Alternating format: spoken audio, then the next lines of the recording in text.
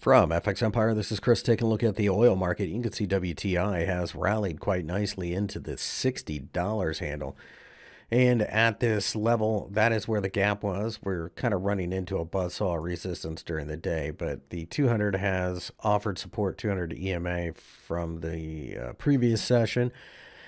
And now we're trying to break out. If we can clear, say, 60.50, then we're probably going to continue to go to 65. In the meantime, I like buying dips. Over here in Brent, same scenario.